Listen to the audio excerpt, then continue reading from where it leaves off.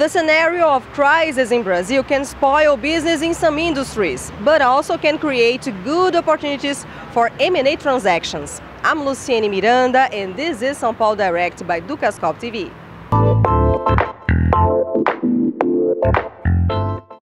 And I'll talk now to Fernando Meira, partner at Pinheiro, Neto, Advogados. Which are the opportunities here in Brazil?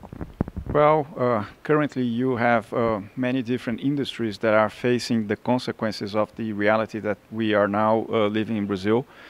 Unfortunately, the economy is not performing well as it was the situation some years ago, primarily due to serious macroeconomic policies and imbalances that were created partially by the overall economic situation in the world, but primarily also because of wrong policies adopted by us. So you currently have some specific industries that are facing very significant distress. I would mention oil and gas, which is the most obvious situation because of this Petrobras mess. And then you have sugar ethanol, also because of the policies that were adopted by the government not to allow the fuel prices to increase at the time that Petrobras was importing petrol, paying very high prices, and they were not allowing this to go to the pump because of the need to restrict the inflation. So sugar ethanol is also a sector that is facing a lot of difficulties. I would say auto parts is also another one. Construction in general, civil construction companies, they have built a lot of properties, and now I understand that they are facing difficulties. Many purchasers of those properties are returning units to these companies, and then the companies are facing an increase in their inventories, and they are trying to sell down these properties for a discount. So they are also in a situation of financial distress. You also have mining that is not due to specific Brazilian situation, but to this end of the super cycle of commodities. As people quite understand today, Brazil was so dependent on China and the imports that were directed to them, and now with this change in their model to more of a consumption society and economy, they are increasing at lower rates, and they will import less of our commodities. So in a nutshell, you have a lot of sectors that are facing difficulties, and then M&A is definitely an opportunity to be pursued by these companies. You're going to see situations in which you have stronger players, notwithstanding this whole situation. They anticipated that that would be a likely scenario that they would face, so they restricted investments, they had a very conservative cash flow management, and now they are in a situation that they can go to the market and buy other players that are facing this crisis in a weaker position. So it's a typical consolidation situation. You also have situations in which you have middle-size companies or even small-size companies that they are already facing difficulties to assess credit, and they are having difficulties to receive and to collect from their own clients. So there is a mismatch between their cash flow positions. And they are also trying to see potential partners so that they will partner with other competitors to put together a company with more scale. And then this company could attract interest from financial investors that may see a good opportunity to inject cash in those companies right now, and then use that as a platform to consolidate other companies. Financial investors are always looking for opportunities like this, in which they will pay a attractive price once they make their investments, and then they would pursue growth opportunities using the cash that they will invest in the company. So there are a lot of opportunities. Hopefully that will become true. There will be this movement, and at the end, those industries will recover, and we're going to have more solid companies, and probably lessons will be learned out of this crisis.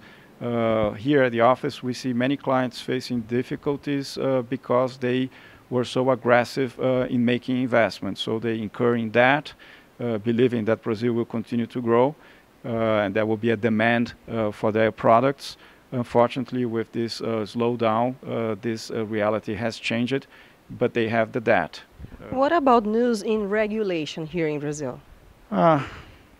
I would mention that quite recently, in January 20, that was a good surprise. Brazil opened up the opportunity for investors to make majority investments in hospitals and clinics.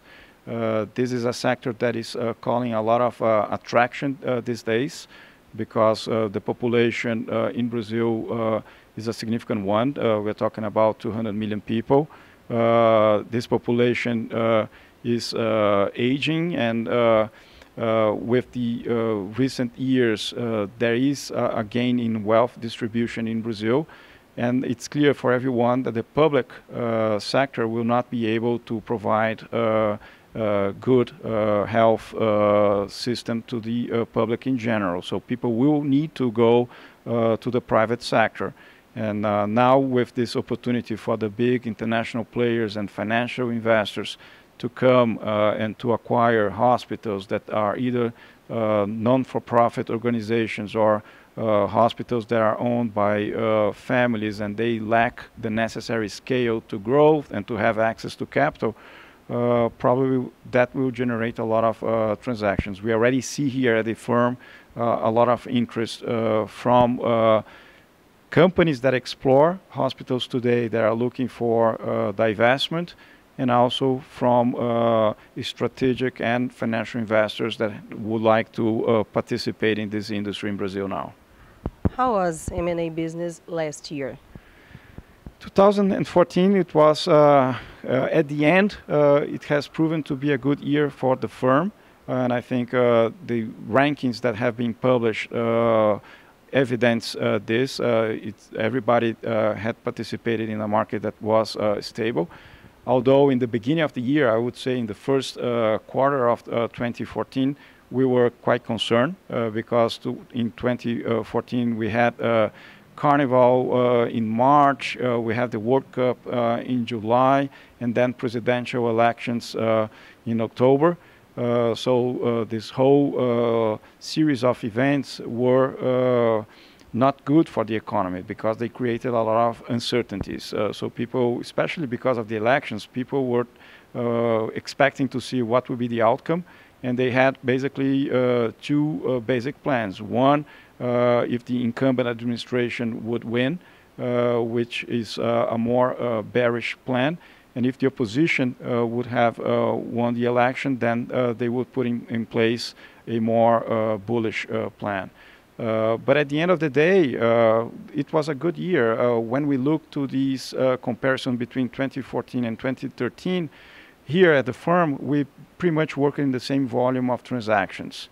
Again, I think in Brazil, you already have a almost mature market in specific industry. So you have a lot of assets that are well-managed companies that have reached the next level in terms of corporate governance, access to capital, and they continue to attract attention from investors, and there is always a consolidation. And one cannot forget that Brazil has very strong fundamentals in terms of largest producer of soft commodities, hard commodities, diversified industry. So you produce airplanes, pharmaceuticals, very strong car industry. We are very, very strong in these agricultural commodities.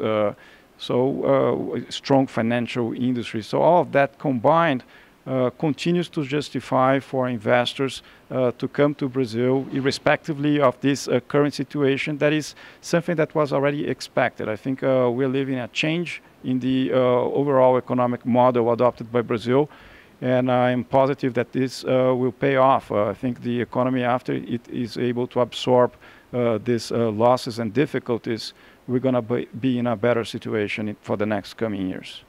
Fernando Meira, thank you so much for joining us. My pleasure, thank you. Luciane Miranda to São Paulo Direct by Dukascopy TV.